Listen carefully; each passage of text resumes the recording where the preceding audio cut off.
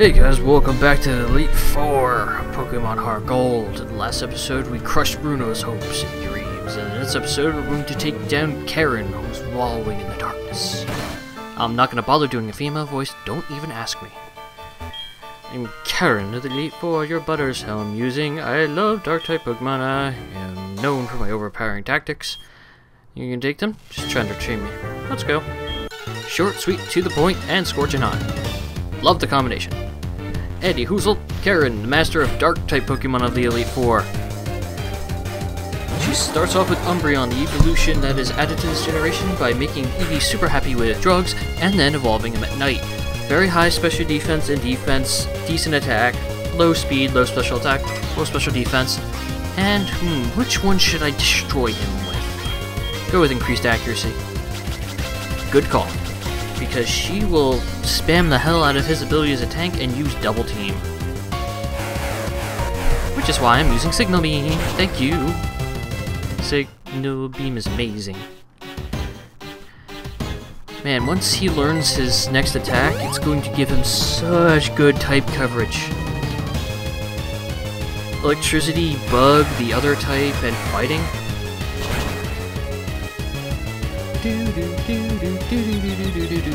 Oh, I forgot Signal Beam could confuse. That's beautiful. Oh, that's awesome. Completely forgot Signal Beam had that ability. I don't even know what the percentage is. And another critical hit. Thank you, Ampharos, for being amazing as usual. And what's she sending out next? Murkrow, the flying type. And I'm not even going to deign to go easy on her. If this was a Honchkrow, I'd be terrified. This is a Murkrow. I'm not even remotely scared of this thing. Did decent, more chunk of damage more than I thought it did. I thought it would only do about 20. It did about 40. Double my expectations, but its survivability, the same as what I thought it would be. Crap. And 46 for Ampharos. Thank you. Free level. Give me my money. Oh boy. She's already switching to her main. She must be terrified of my power. Switching out to one of my favorite fire types of all time. And one of the ones I hate fighting the most. Houndoom. By far one of the best designed Pokemon of all time. Very high special attack, very high speed, pretty good attack, piss poor defense, special defense, and health though. So if you get an attack off... Oh god, I have to beat him now! I forgot he gets Nasty Plot. He probably also knows Dark Pulse and Flamethrower, and more than likely Solar Beam. Because that's exactly the moveset I'd give him.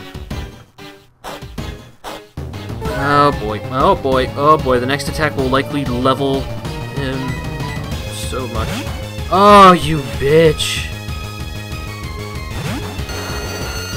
Pretty sure she's the only Elite 4 that will withdraw a Pokemon. That actually works out very well. Because if she had not done that and Houndoom had attacked first, would have leveled Vaporeon immediately. Let's see how she likes it. Yeah, Vileplume, I don't know why she has a Vileplume. It's not a dark type. Hey, guess what? Guess what? You're dying. Oh boy, I hear my cat meowing. Please don't ask for...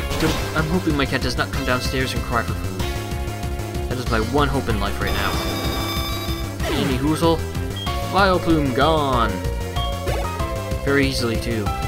Gengar. Probably her most dangerous Pokemon, actually. Obviously, it's a Ghost Poison type, not a Dark type, but... still very fast. Has Levitate, so ground type attacks won't hit him. Very good special attack. And I still can't get over that little gap in his teeth. That looks so stupid. Turns him from ridiculously scary to ridiculously comical.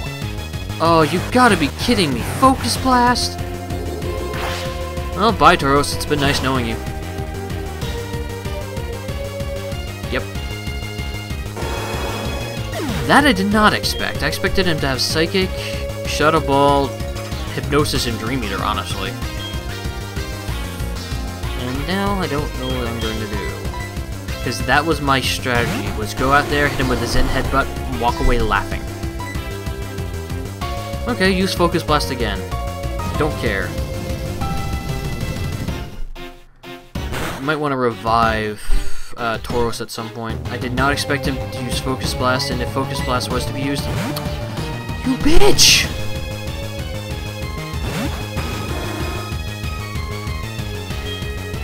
Ah, that woman is clever. Screw it.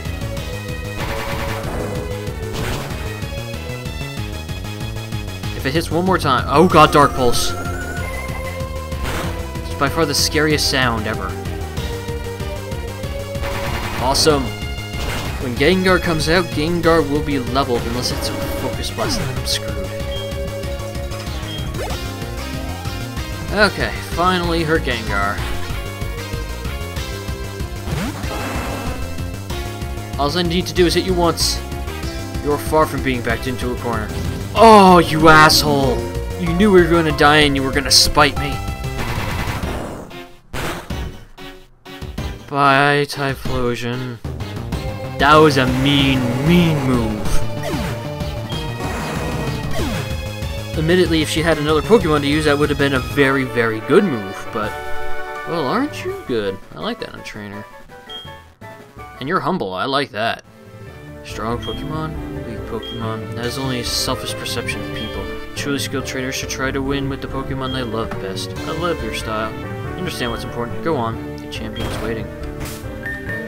And I'm going to have to heal, like, now. Because, yeah. That one I did not expect at all. Oh, God. Sorry, my, little footstool thing that I have here that I rest my feet on sort of almost gave way underneath my feet. I'm going to be honest. Karen gave me more trouble than I expected her to. Thank you, Speed of Function, very much. There we are. And in the next episode, we're going to be taking down the champion, the murdering tyrant.